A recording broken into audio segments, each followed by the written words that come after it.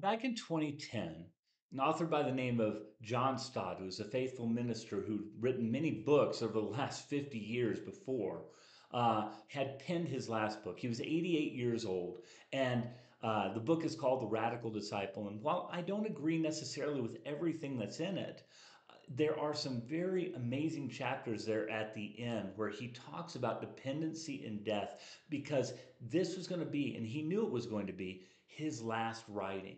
And at 88 years old, he had some important things to say.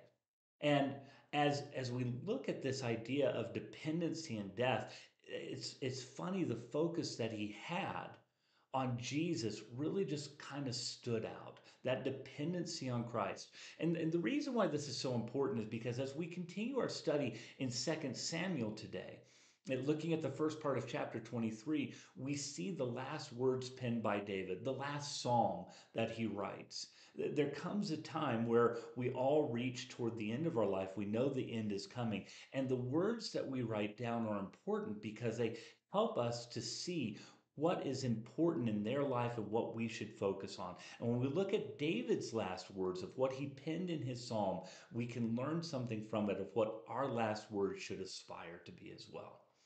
Hi, I'm Pastor Jeremy Bannister of Heights Christian Church, and we're going through the Bible in 5 years period of time. If it's always been a goal of yours to go through the Word of God, we invite you on this journey with us.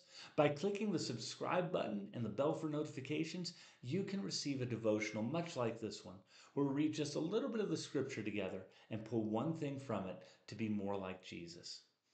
Well, like I said, David knows that he's coming toward the end of his life, and this is the last psalm that he writes. So let's take a look at it together and see what you and I can learn from it and how we can model ourselves, if you will, after David, a man after God's own heart.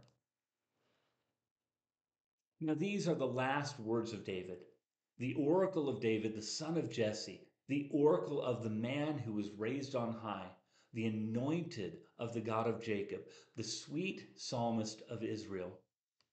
The Spirit of the Lord speaks by me, his word is on my tongue.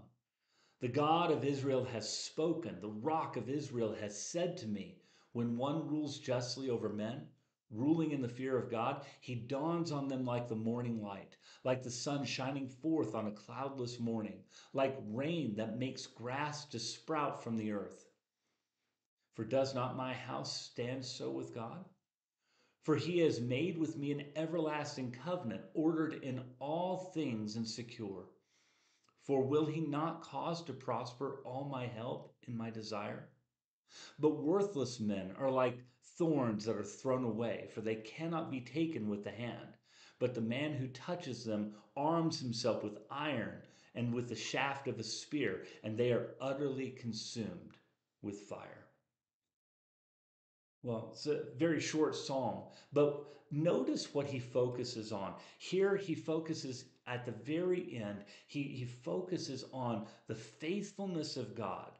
The faithfulness of God in his rule, the faithfulness of God in his promises, the faithfulness of God that the wicked shall not prosper. He focuses on the justice of God and entrusts himself to the one who judges justly. And this is the pattern of David's life that we've seen all throughout his life. But here at the very end, when he pens these final words, what does he want people to remember? That God is faithful. That God is faithful. He's shown his faithfulness toward David. He's shown his faithfulness toward his promise that his house is going to endure forever because Jesus is going to be born through David's line. He shows himself that he is just, especially as kings like himself. When they rule justly in the fear of God, things go well. He lays down a pattern for succession, for those people who are going to rule after him to realize that ruling in the fear of God is the important thing. If you'll notice in this very short psalm, everything is about God. God and his promises to David, his future promises to destroy the wicked, his promise that those who do so in the fear of God, rule in the fear of God, would do well. He's trying to lay down a heritage, if you will. For you and me, there's going to come a time where we're going to have last words as well. And my hope is that you and I are practiced enough for living for Jesus now that our last words naturally will be about Jesus then as well. That we'll look forward to his promise of heaven. That we'll point our children to his promise of heaven even as we're aged. And when we do that, we continue to have that witness of God on our lips that lasts through the generations. And I pray that you have that in your life and begin to build that up right now.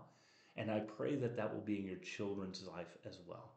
God bless you. I hope that helps you this day. And we will talk with you again tomorrow.